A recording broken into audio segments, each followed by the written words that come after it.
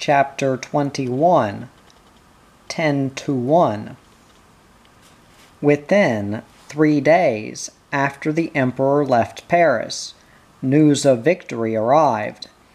On January 27th, he dislodged Blücher from Saint-Desire, and the next day but one he defeated him at Breen. More successes followed. Napoleon routed Blücher again at Champaubert. He crushed Stauchen and York at Montmirail and Chateau Thierry. Schwarzenberg, in his turn, was cut to pieces at Mormons, Nongus and Montereau, and driven back on Troyes. Napoleon had given himself a breathing spell. He could take heart again. Schwarzenberg asked for an armistice. The wretches fall on their knees at the first defeat, cried the emperor. He felt himself the stronger. Now the roles were reversed. It was he who would soon be able to dictate his terms to his enemies. He even felt in a position to make a final effort to detach Austria from the hostile coalition. On February 17th, he received from Marie-Louise a bonbon box on which Mademoiselle Thibault had painted a portrait of the King of Rome. The boy was represented on his knees, saying his prayers. "I want you to get this portrait engraved," Napoleon wrote to his wife, with this device: "I pray God to save my father and France." The engraving was given away in all directions. Napoleon himself sent several copies of it to his father-in-law, in the hope of softening him, but the son-in-law was cherishing an illusion if he counted on Papa Francis's family feeling.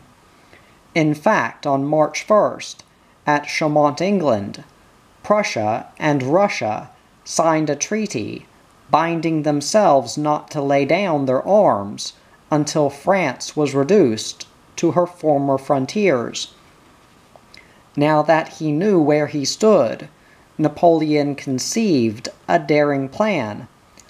Augereau's army, which was at Lyons, would ascend the Saône and establish itself in the Vosges.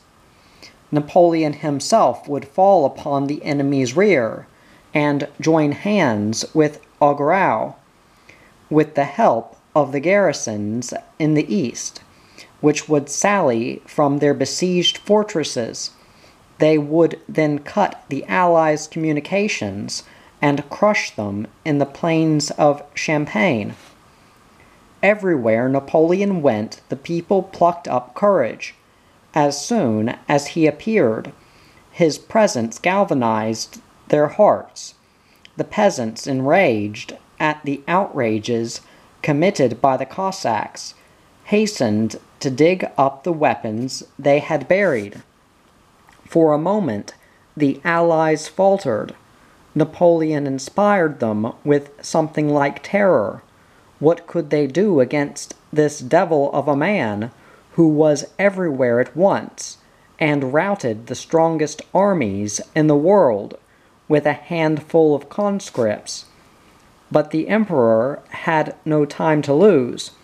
He pursued Blücher, who had pulled his army together again.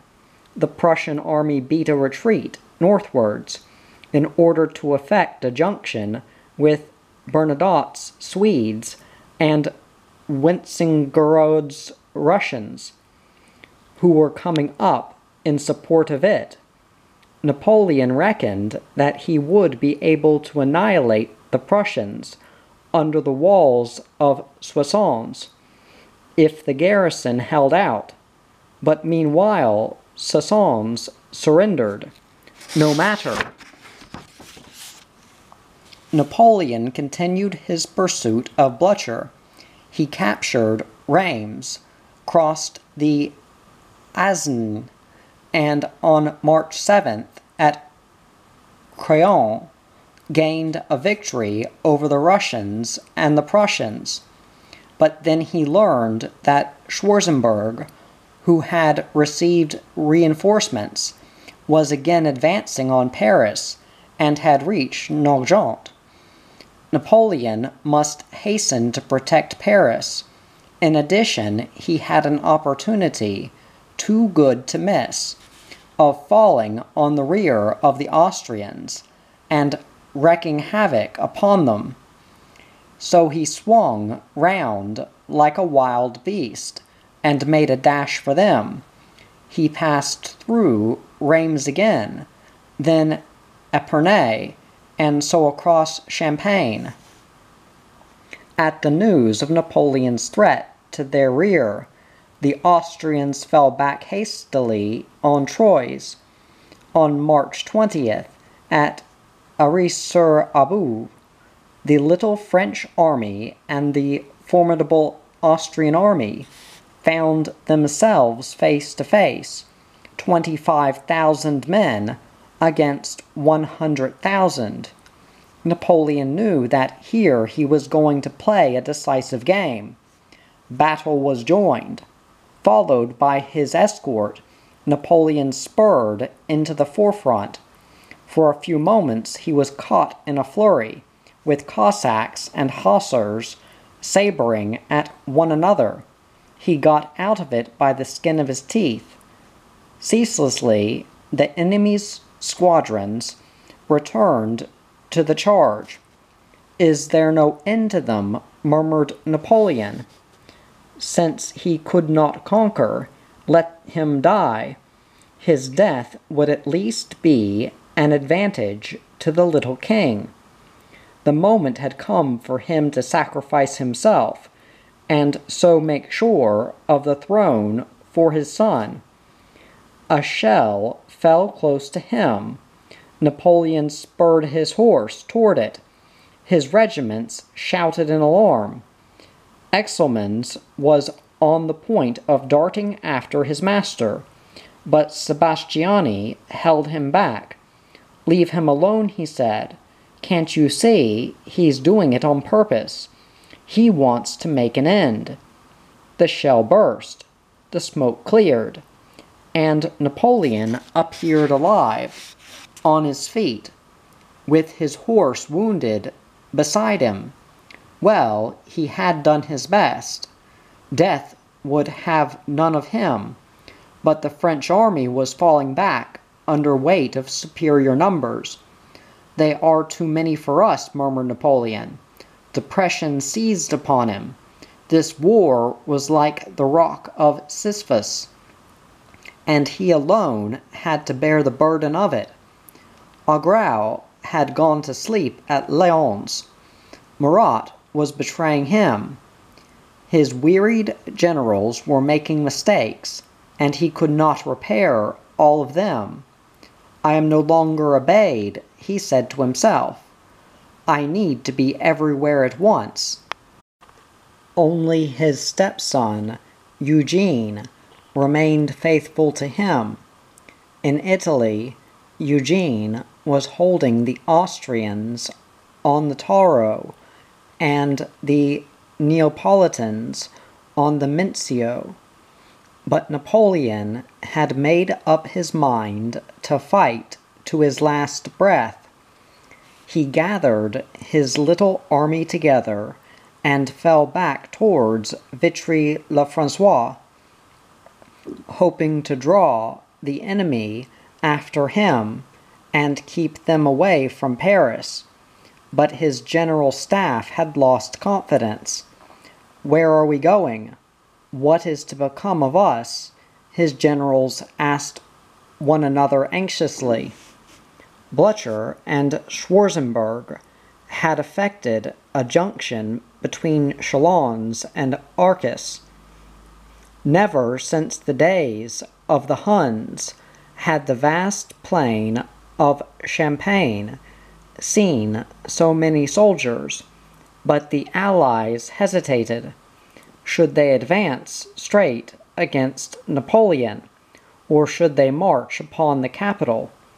Talleyrand, who was working on their side, helped them out of their dilemma. Let them come to Paris, they would be warmly welcomed.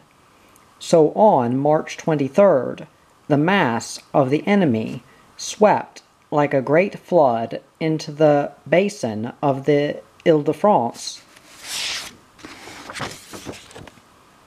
Napoleon heard the news of the Allies' decision at Saint-Desire.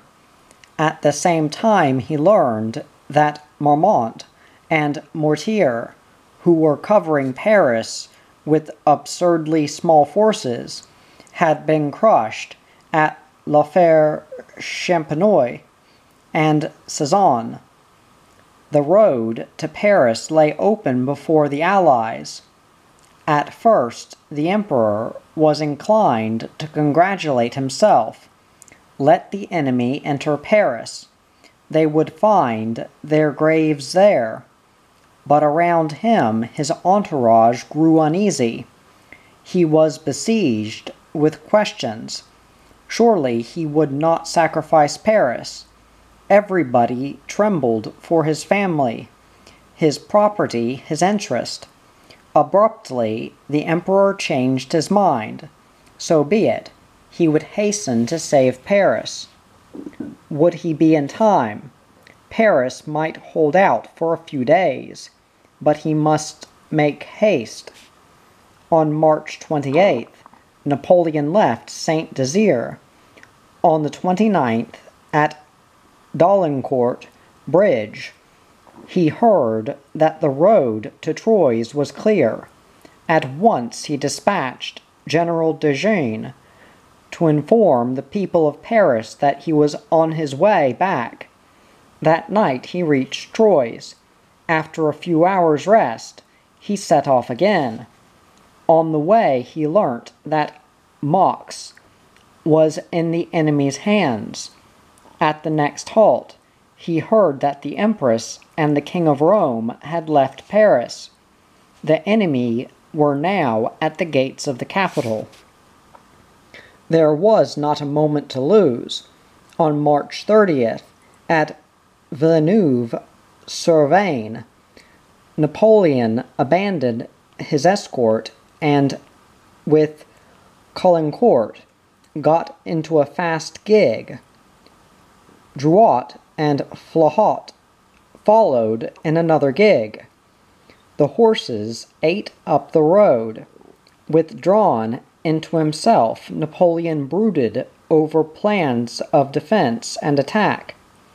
The Allies by no means held victory in their hands yet. It was 10 o'clock at night, at an inn called the Court of France, 5 leagues from Paris. The vehicles stopped to change horses. A group of horsemen emerged out of the darkness, riding hard.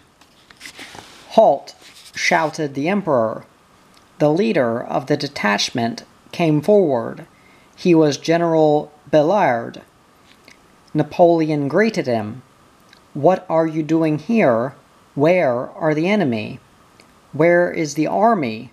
Who is defending Paris?" Ballard's reply dumbfounded him. Paris was about to surrender.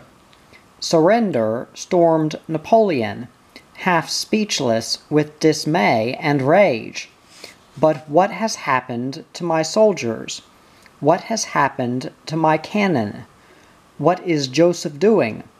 What is Clark doing? And where are the Empress and the King of Rome?"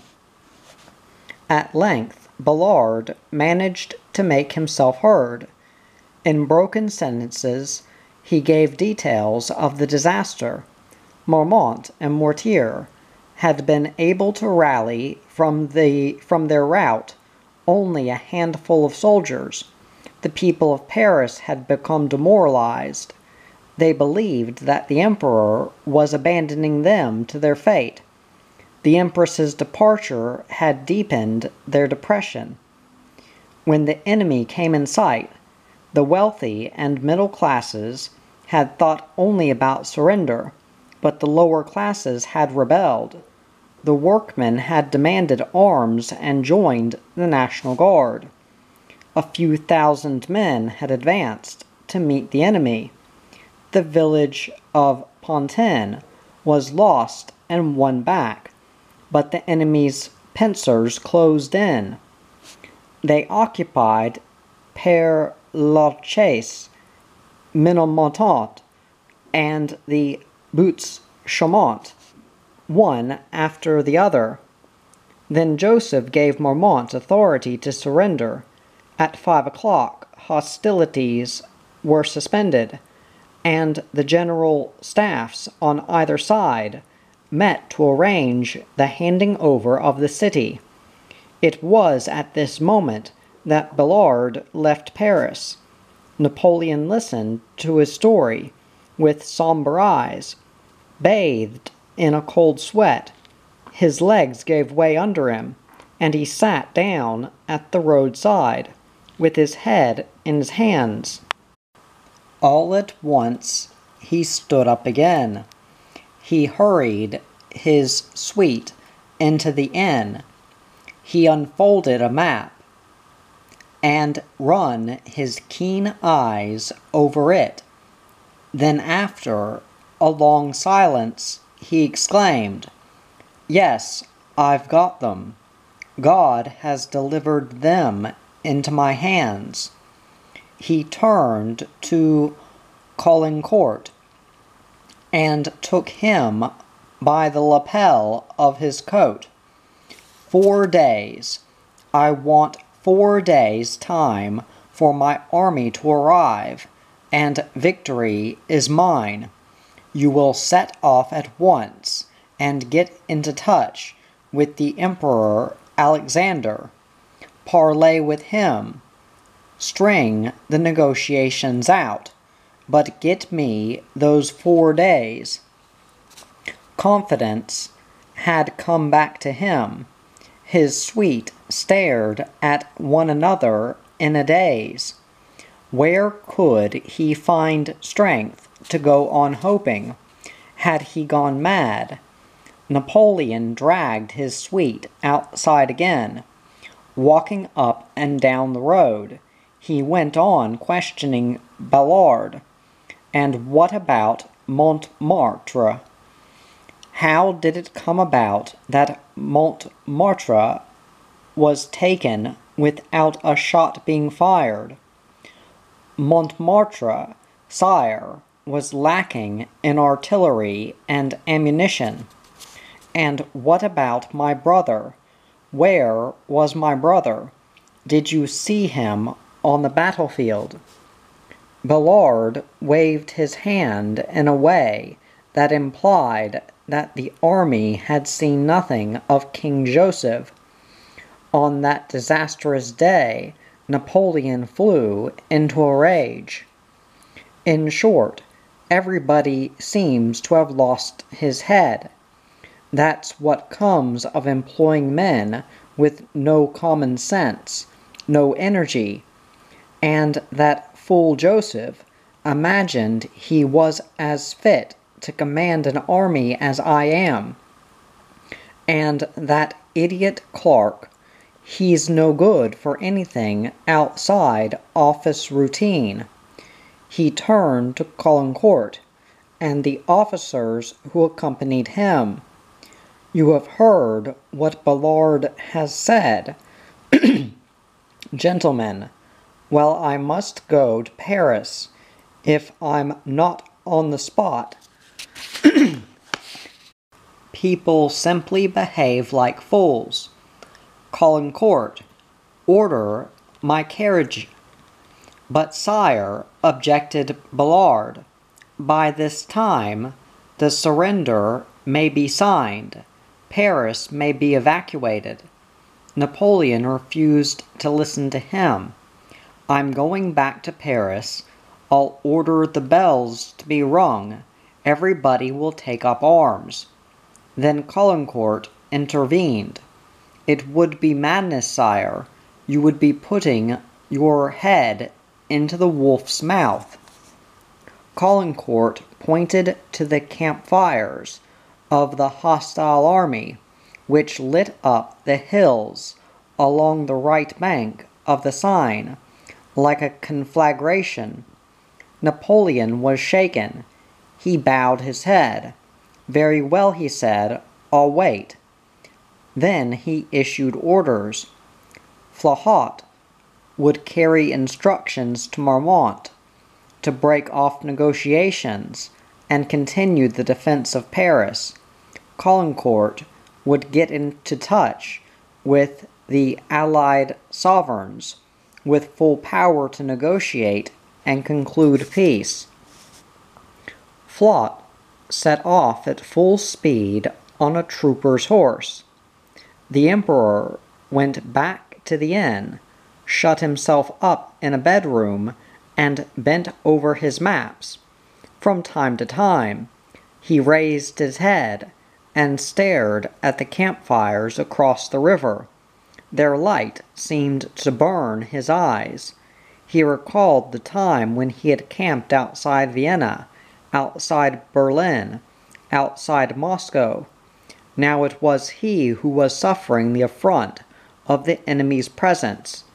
It was he who was beaten. His wounded pride hurt him like a festering sore. He banged his fist on the table. 4 days. Let heaven grant me 4 days, and they shall see. At 3 o'clock in the morning, a messenger dispatched by Caulaincourt arrived. The news he brought fell upon Napoleon like a blow from a sledgehammer. The terms of surrender had been signed. During the night, the enemy would enter Paris in the morning. Napoleon sat down, with his arms hanging lax.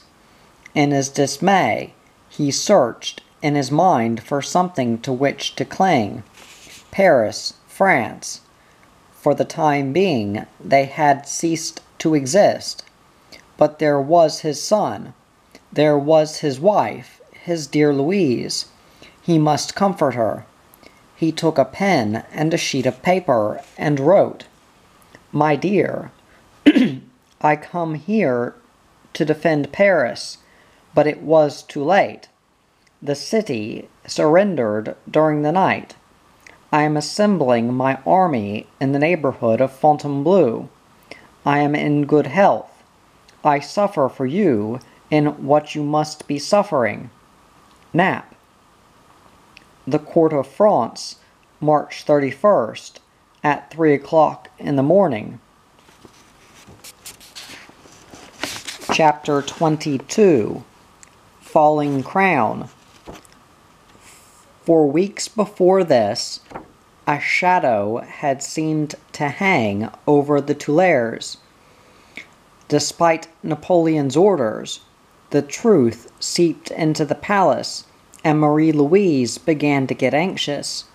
The King of Rome lived through the same events with the apparent indifference of childhood, but his young eyes did not fail to note that something in his surroundings was changed.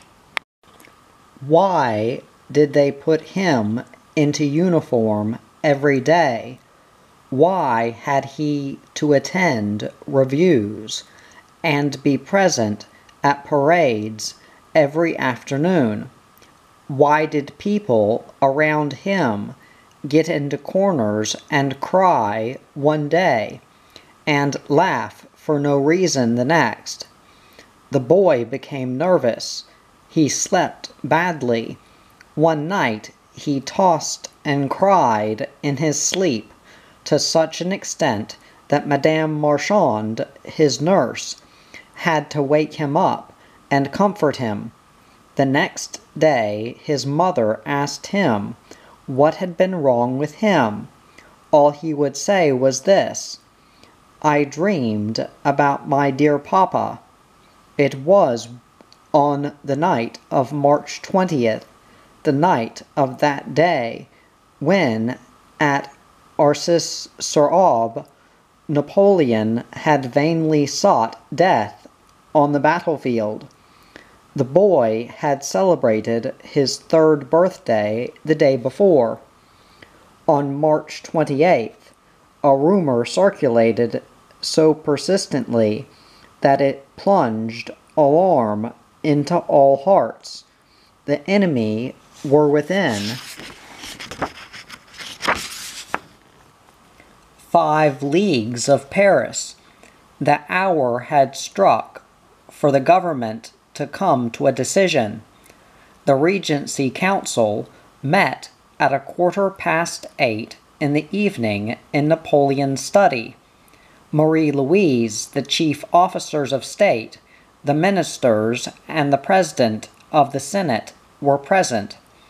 All of them looked at one another. What were they to do? The question to be decided was whether the Empress and the King of Rome should leave Paris or stay there. Clark, the Minister for War, spoke first. He set forth the situation. The city was not fortified, and it was impossible to defend it. In any case, there were not enough soldiers. "How many are there?" asked Talleyrand, in his deep, sonorous voice. "Barely 40,000, and the Russians and the Prussians are over 100,000. Clark gave it as his opinion that the Empress and the King of Rome should leave Paris at once. Argument ensued. Champagny and Savary, supported by Cambacérès and Talleyrand, maintained that it would be a great mistake for the Empress to abandon Paris. It would demoralize the people and make them ready to accept defeat. The Empress, as regent, should be the heart and soul of the defense. Then Boulay de la Meurthe spoke. He addressed himself to Marie-Louise.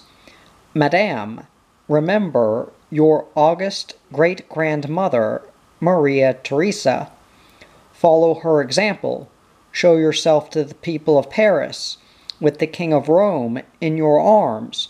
Then victory will return to us." Marie-Louise, with burning ears and tearful eyes, hung her head and made no reply. She was ready to do whatever they decided. A vote was taken, and the council, with the exception of Clark and Joseph, who abstained from voting, decided that the regent should stay in Paris.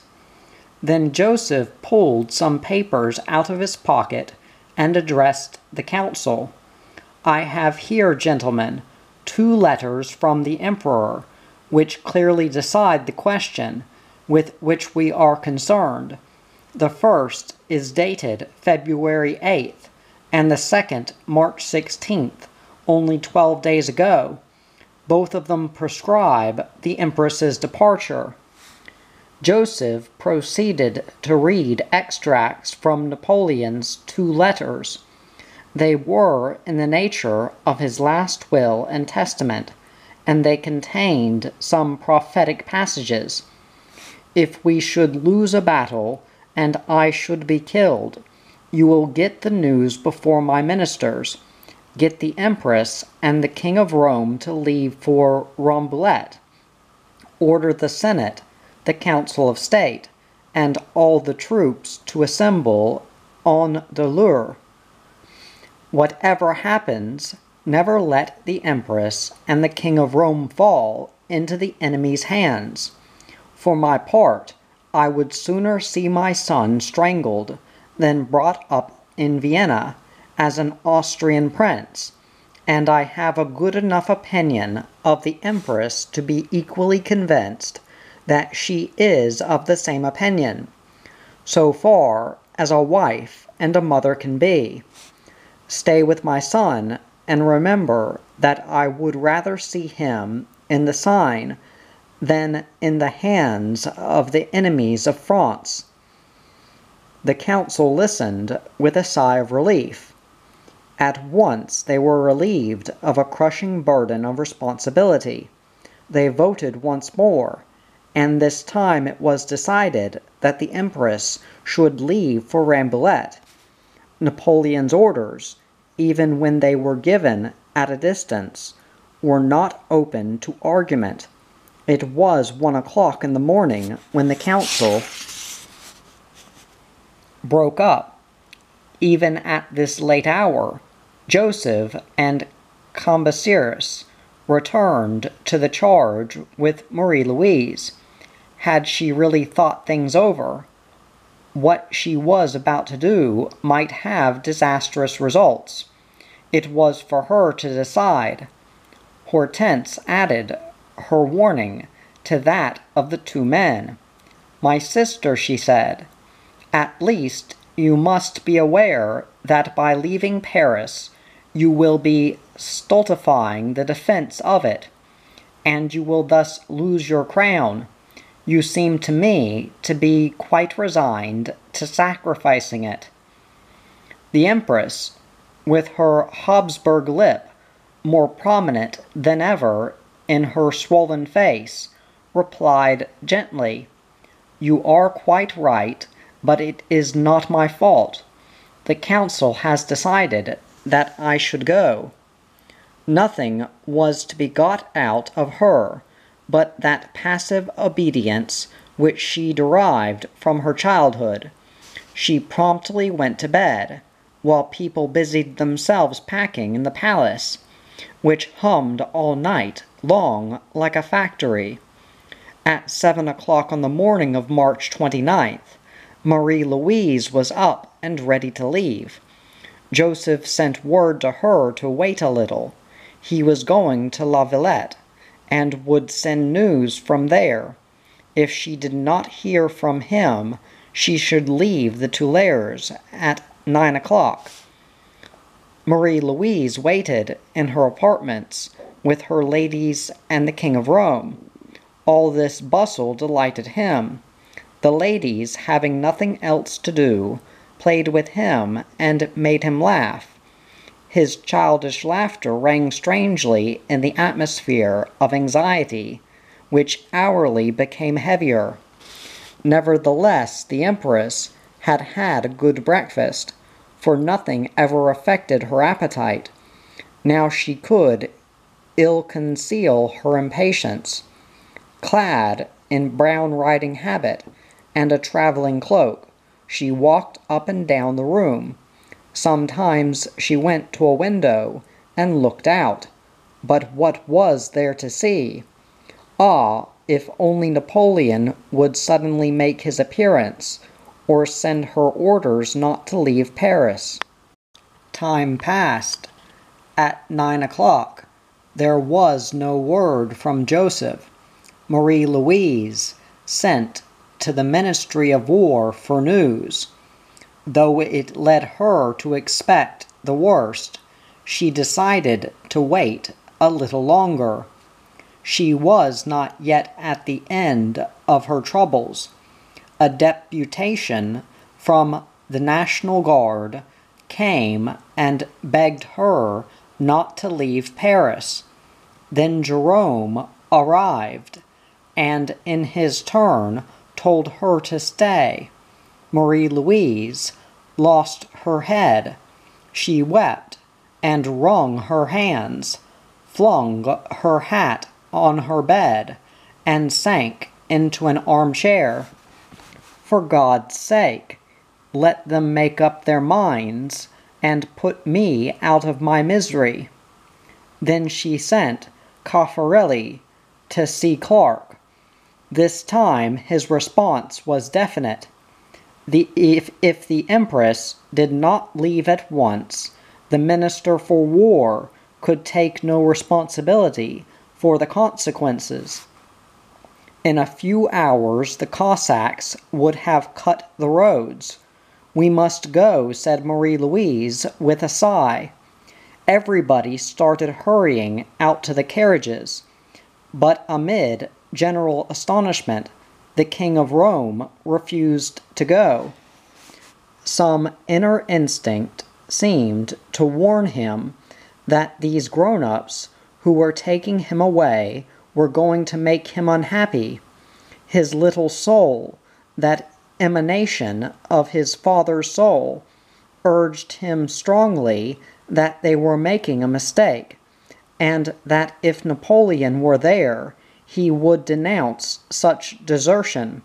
He screamed. He stamped his foot. He held on to curtains and doorways. "Don't let's go to Rambouillet," he cried. "It's a beast of a chateau. Let's stay here." Madame de Montesquieu and Madame Soufflot in turn took him in their arms and tried to calm him down. "We'll come back," his governess told him. "We'll soon come back." But the little king would not listen to them. He clutched the balustrade of the staircase and held on to it, with his little fingers riveted to the ironwork. "I don't want to leave home. I don't want to go away. Now that Papa is away, I'm the master here." He fought so hard that Monsieur Kenzie, his squire, had to carry him by force to his mother's carriage. Slowly the long procession got under way. 10 berlins, baggage wagons, the coronation coach with a cover over it, and a mounted escort of 1,200 men. A crowd had gathered.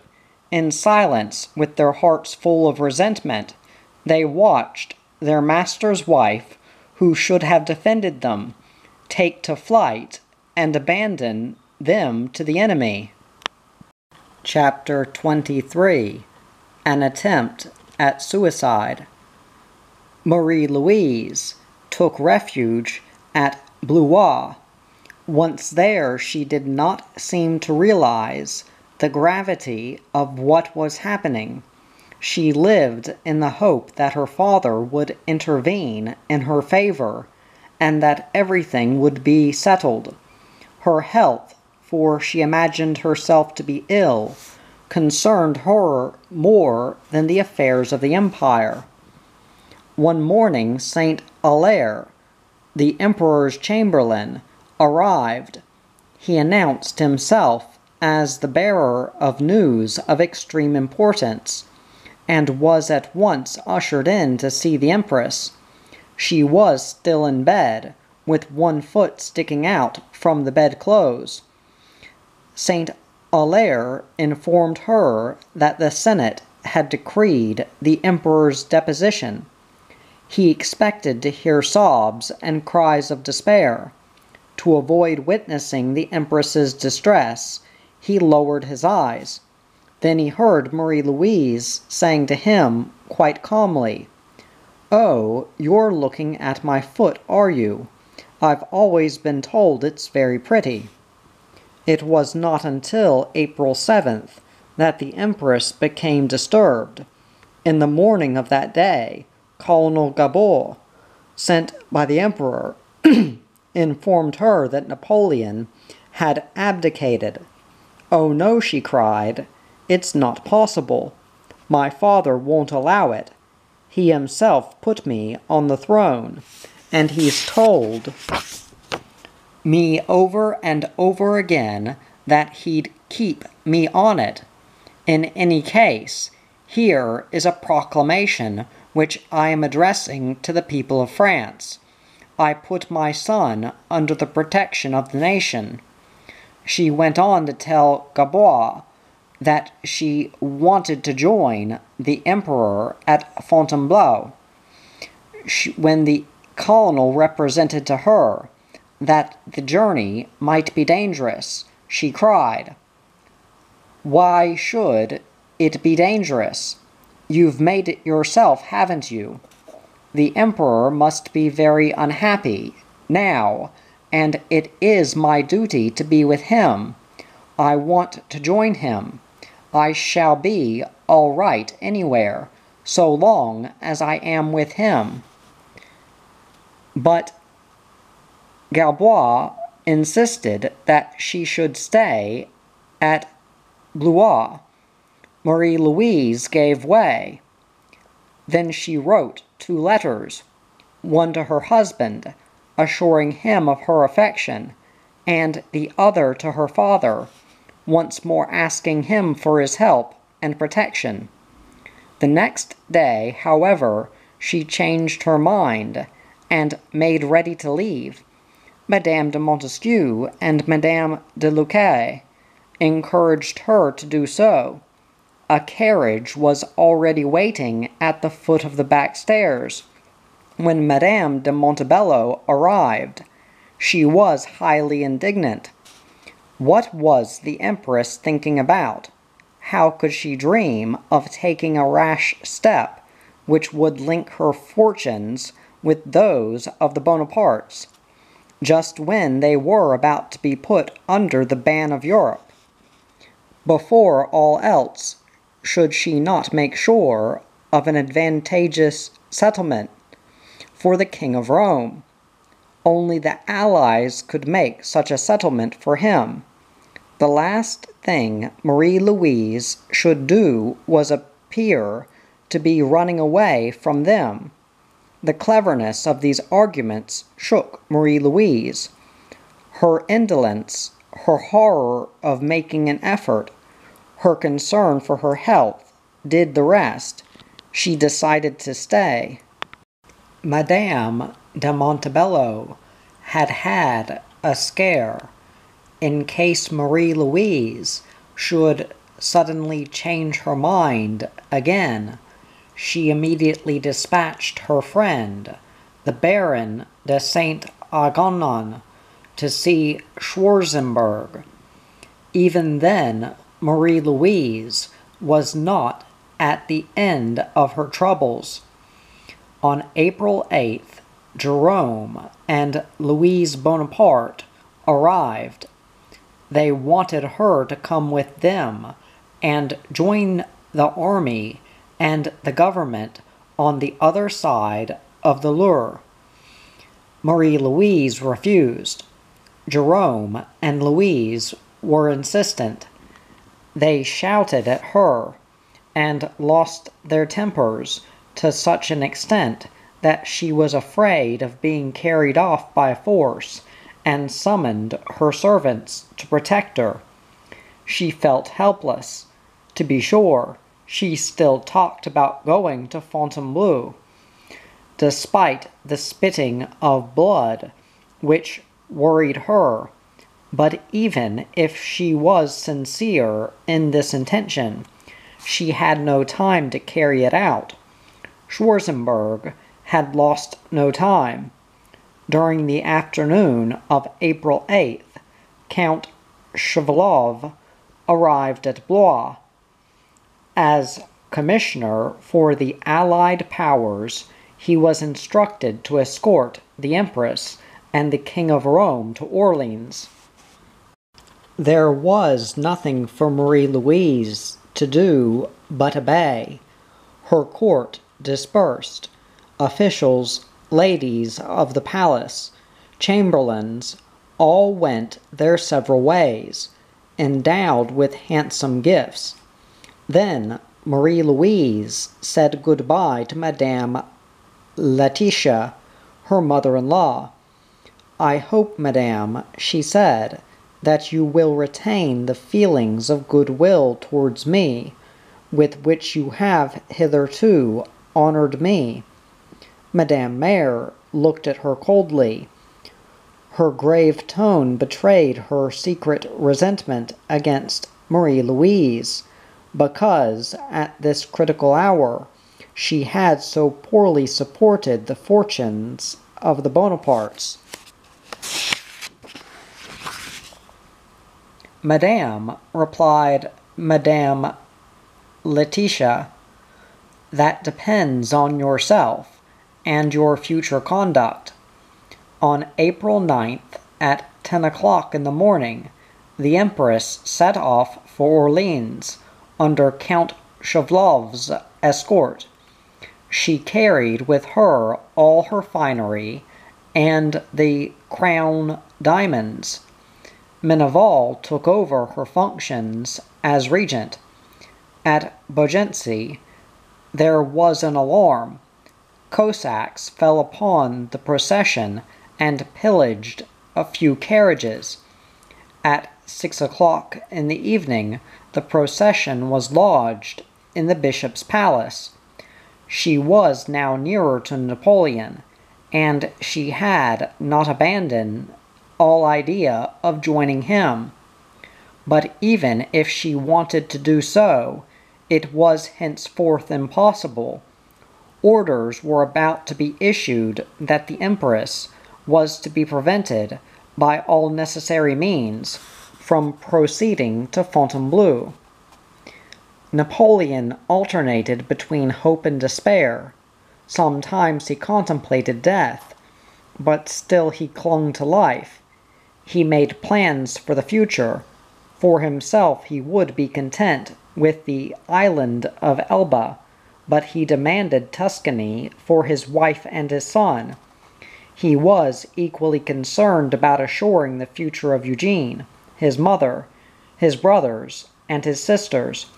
He wanted to put everybody he loved, everybody who had served him well, beyond the reach of want. He arranged his future life. He would live with Marie-Louise, if she was good enough to join him. If not, he would make no attempt to compel her. Caesar can turn back into a citizen, he said to Caulaincourt, but it is harder for his wife to stop being Caesar's wife. Every day Napoleon received news of his little King of Rome. To the boy, all his successive changes of residence were simply so many recreations. Clad in a soft blue sailor suit and a black velvet cap, he played innocently in the courtyard of the bishop's palace at Orleans. His pages planted posts in it to represent soldiers, and he reviewed them with a wooden sword in his hand. "Blucher is my worst enemy," he said, clenching his little fist, "and that wicked old king has taken my father's place, and all my toys, but he'll have to give them back to us." How impatient Napoleon was to see his dear little boy again! But one consideration still held him back. Would the climate of Elba suit his wife and his son? In all her letters, Marie-Louise complained about her health. She had pains in her chest, and she spat blood. The emperor asked Corvisart, in whom he had every confidence, for his opinion. But the doctor betrayed his master. His report was inspired by Madame de Montebello, who pulled all the strings in this hellish plot, and it was drafted before her eyes. Corvisart was quite definite.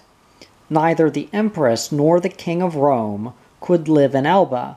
It might later be possible for Marie-Louise to do so, but she must first make a long stay at Aix and take the waters there.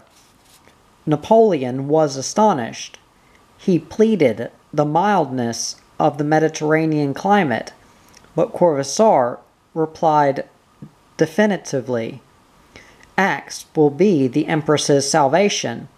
Elba means death for both mother and son." The emperor bowed to this verdict, but one hope was still left to him. When he set out for Elba, he could go a large part of the way with his wife and his son. He wrote to Marie-Louise to arrange this. Then, to make sure that nobody should thwart his plan, he sent General Cambronne to Orleans at the head of a detachment of the National Guard, with orders to bring the Empress and the King of Rome to Fontainebleau.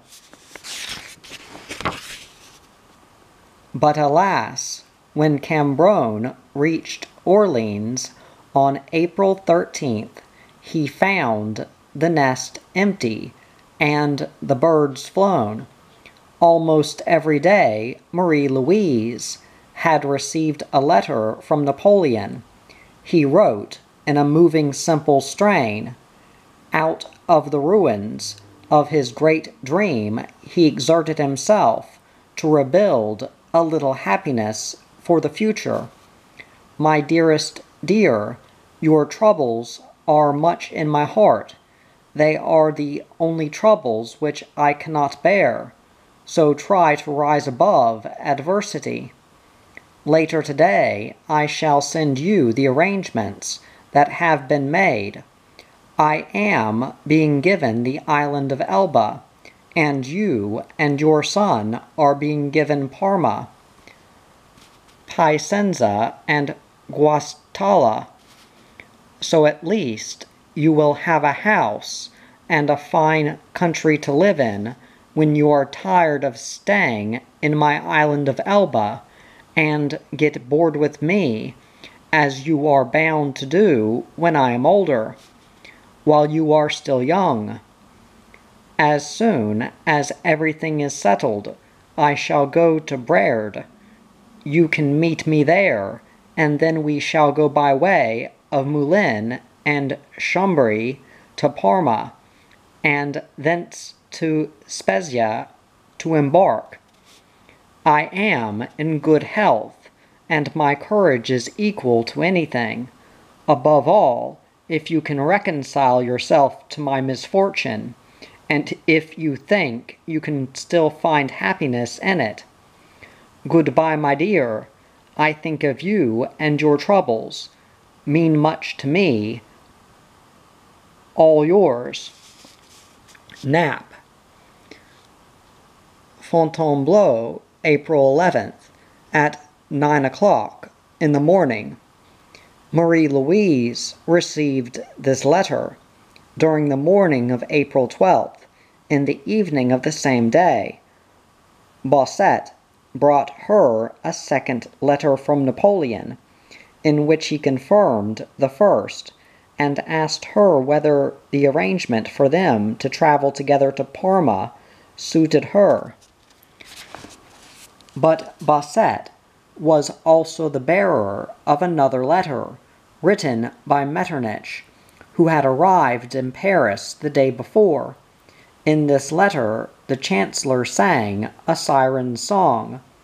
The Allies proposed to endow the ex-Empress with an independent income, which would pass to her son, but it would be better if, as the Emperor Francis himself wished, she should first proceed to Austria with the King of Rome. In any case, let her be assured she might have an easy mind both about the present and about the future. Hard on the heels of this letter arrived Prince Paul Esterhazy and Prince Liechtenstein. They were instructed to escort Marie-Louise to Rambouillet, where, so they said, her father awaited her. They assured her that Napoleon gave his consent to this journey. How could she resist such promises? On the night of April 12th, she let them take her and the King of Rome to Rambouillet. The Austrian eagle had fastened its claws upon the French eaglet. It was never to let him go again. Even before Cambronne's return, Napoleon knew what had happened. A letter from Nezelof had informed him. So what he had dreaded so much had come to pass. He had been robbed of his son. He remembered what he had written to his brother Joseph on February 8th. I would sooner see my son strangled than brought up in Vienna as an Austrian prince.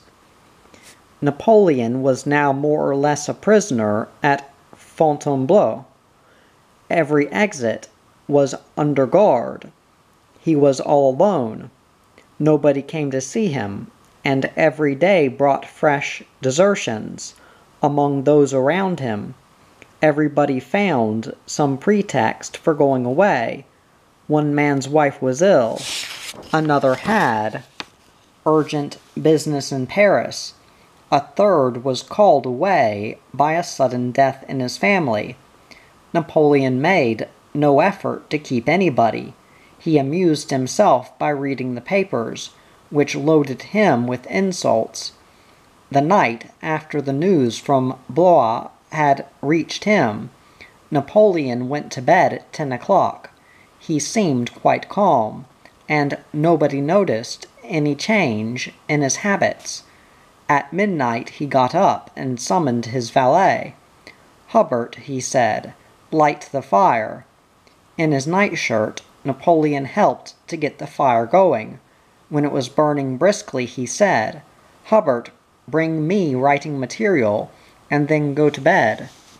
His valet did as he was told and left the room. Napoleon donned a dressing gown and walked up and down. Hubert had left the door ajar. He watched Napoleon walking about, sitting down, writing, tearing up papers. Then he stood up and walked about again, this time more quickly. Uneasy about his unusual agitation, Hubert went on watching him with growing anxiety. Napoleon came to a standstill, as though on the brink of a precipice down which he must throw himself. Darkness and disaster hemmed him in on all sides. He had reached the depths of misfortune, and thence he could measure the immensity of human cowardice and human cruelty. He passed his hand across his brow, on which his curling lock was damp with cold sweat. my son," he murmured, "what have I left to live for now?" He made his way to the dressing case, which stood open on his bedside table. His movements were hurried. He was impatient to be done with it. He took out a little black taffeta sachet in the shape of a heart. "Here is deliverance," he said to himself. It was the sachet which he hung round his neck every morning. It contained a poison prepared by Yvonne, in accordance with Cabanis's formula, the same poison with which Condorcet had done himself to death to escape the guillotine. Napoleon split the sachet open, and emptied its contents into a glass containing a little water and sugar. He stirred it with a spoon. Without hesitation he swallowed the mixture. Then he went and lay down at full length, closed his eyes, and awaited death. Hubert had followed what he was doing. Fearing that he understood it only too well, he went on watching with dread in his heart. Several minutes went by. All at once Hubert heard groans and moans. He rushed into the room. Napoleon lay on his back, with his nightshirt open. There was a little foam at the corner of his mouth. His eyes were turned up, and he was clawing at his chest. The startled valet rushed out into the passage. "Help, the Emperor is dying." Candles were lit in all directions. A mad rush shook the palace. Yvonne the surgeon, Grand Marshal Bertrand, and Caulaincourt reached Napoleon's room. Yvonne tore his hair. "Woe is me," he cried. "Everybody will think I poisoned him." He rushed out of the room, out of the palace, like a madman. A horse was tethered to the railings. Yvonne untethered it, leapt into the saddle, and fled for Paris at a gallop. That very morning Napoleon had given him 200,000 francs, a pension of 40,000 francs, and the Cross of the Legion of Honor. In the bedroom, they were busy around Napoleon. In between hiccups, he besought them, "Let me die, have pity on me, let me die." He seized Caulaincourt's hand. "My dear friend, look after my wife and my son." Cadet, the chemist, had been hastily summoned. He forced Napoleon to swallow several cups of hot tea. Finally he was able to vomit, and he became bathed in sweat. It was a healthy reaction. He became drowsy and went to sleep for several hours. When Napoleon awakened, he looked around him, astonished to find that he was still alive. So death itself had betrayed him. "Ah," he said, "it was not God's will." Thus he accepted life again.